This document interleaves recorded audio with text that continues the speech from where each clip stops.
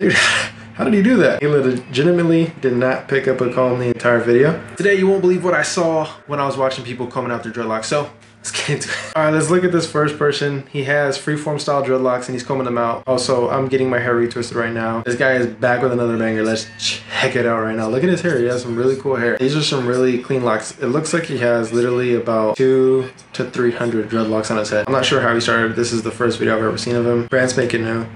I mean, this video was actually posted, I think, a couple of days ago. We're gonna watch it till the end. Here's Kellen. Yeah, let's get a dreadlock update.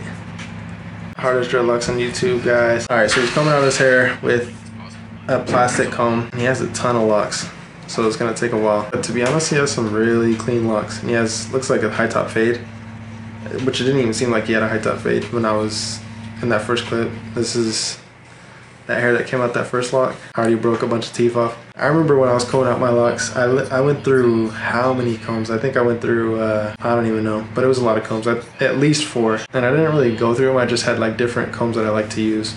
All right, it looks like he's doing another session of combing out right here. And his hair is really matted up at the roots, which is actually a benefit. If your hair looks like this and your hair isn't maintained all the way down to the root, and depending on how long you've had your locks in, it's gonna comb out extremely easy. With him, it looks like it's taking a while, but at the same time, they're using plastic combs, which is beneficial because you're gonna preserve a lot of your hair, but it's going to take quite some time for you to comb it out because it's plastic. And it looks like they all switched to actually using the rat tail, which honestly is going to take even longer because you're just using one pick versus all the teeth on the comb to get rid of all those knots. But I mean, it really just depends on what you're most comfortable with. You're going to have the least amount of breakage if you were to use that rat tail, but you're going to get the job done quicker if you were to use the full comb.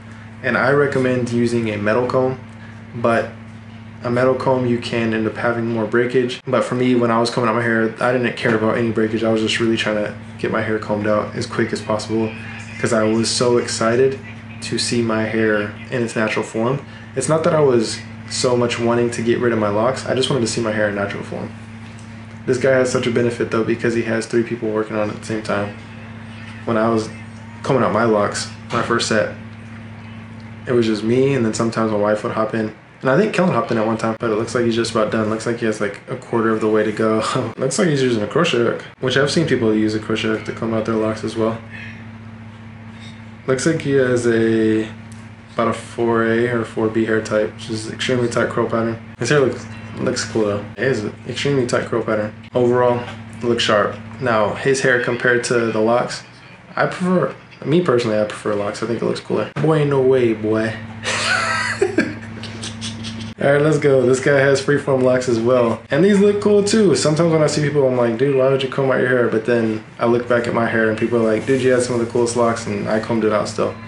I don't think I had some of the coolest locks though. I feel like my hair was kind of ridiculous looking. I feel like now my hair has some of the, I think I have the hardest locks on YouTube. Honestly, that's probably what I'm going to title this year. Hardest locks on YouTube.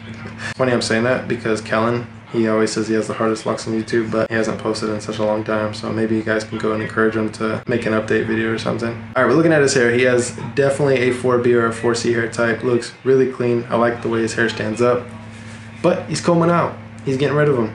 He looks like he's had them in for not too long of a time, but they look really clean. You can actually accomplish this look by using a dreadlock sponge. Actually extremely easy to accomplish, especially with that hair type. I don't know, man. If it was me, I wouldn't get rid of my hair if it looked like that. Because like I said before, I mean, I always have times to where I'm like, man, I'm just trying to get rid of my hair. And just have like a buzz cut or bald or something like that. Should I just go bald? Just like everything? What do you think? Alright, it looks like he combed out some of it. I don't even know if he's using a comb. Was he using a comb? Alright, let's see. I haven't seen him pick up a comb at all unless he's just sectioning everything out right now. But it looks like his hair is combed out right there. I literally think he's unraveling it with his fingers. In my mind, it looked like he had those in for a while, but then again, it could have been 2-strand twists that just looked like they were locks. Or like a 2-strand twist, and then he did a twist out, and then that's what it looked like. Yeah, I don't know. That looks like, I think he just did a 2-strand twist right there. Alright, this whole video, I haven't seen him pick up a comb. I'm not sure what he's doing, but somehow his hair's unraveling. I think he's literally just pulling it apart. I've never seen this done before. Dude, how did he do that?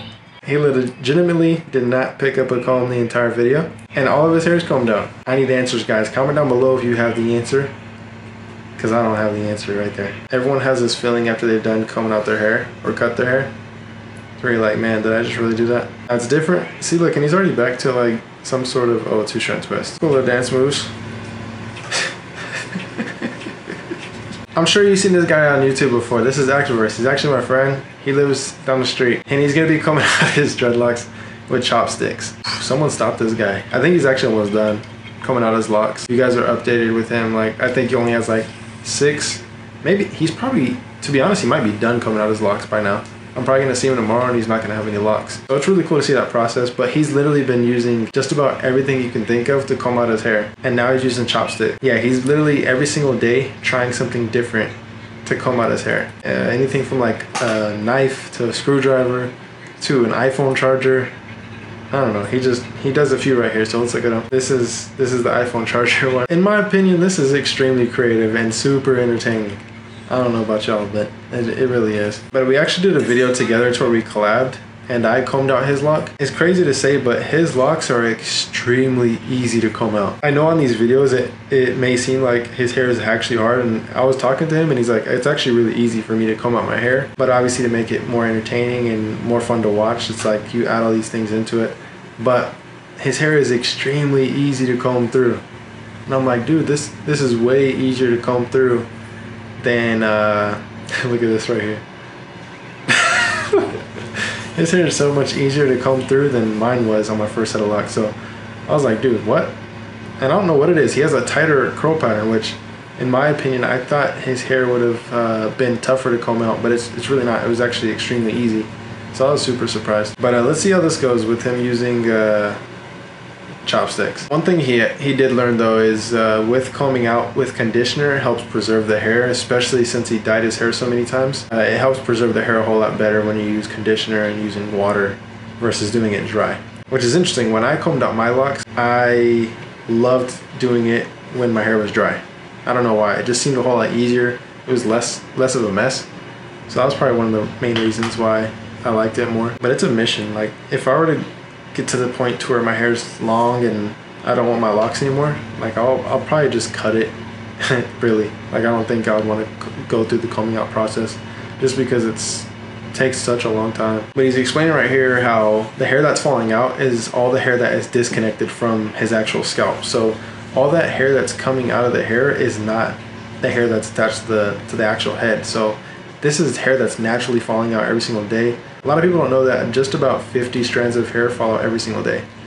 And that's on average. Yes, that is very true. 50 strands of hair fall out every single day. And the reason I'm making this clip right here is because my camera actually died when I was filming this reaction video of reacting to people coming out their dreadlocks. But people are coming out their dreadlocks just about every single day, and they're always uploading to YouTube. So if you want more videos like this, I'm definitely going to be reacting to more coming out videos. Just so you guys know, I'm not going to be coming out my dreadlocks. I already told you in this video, if it comes to the point to where I want to get rid of them, I'm just going to cut them. All right, I'm not gonna play around. I mean, I'm saying that now, but then when it comes to the point, I'm probably gonna be like, you know, I'm just gonna come around. Anyway, I wanted to do a quick announcement. The locking gel is back in stock, and this is my first time ever saying it on a YouTube video. It's already almost sold out because I haven't announced it yet. I did do it through email. So if you are on the emailing list on greatlocks.com, and all you have to do is just sign up for an account, but you can do that on the site. And obviously, if you shop on greatlocks.com and that account is already made, and you get updates on when new products are launched, just like the locking gel, because it sells out so quickly. But I wanted to tell you guys that here. So if you want the Greatlocks locking gel, make sure to go get it. It's just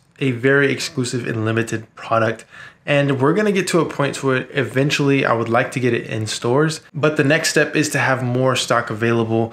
And it just takes time because of everything that's going on in the world. So it takes time to get stock and inventory and all kinds of stuff like that, but it is limited, and I wanna get away from being limited and exclusive so that it's for more people, obviously. But of course, the other products, the crochet hook and the interlock tool, or even them together as the bundle, are typically always in stock just because it's easier for the manufacturers to get them in stock quicker versus actually making each individual product for the locking gel. But I wanted to make that quick announcement because I never told you guys personally on here. So if you want products like the crochet hook or the interlock tool or even locking gel to make your dreadlocks, click the link down below to go to greatlocks.com to pick out the products that you need for your dreadlocks.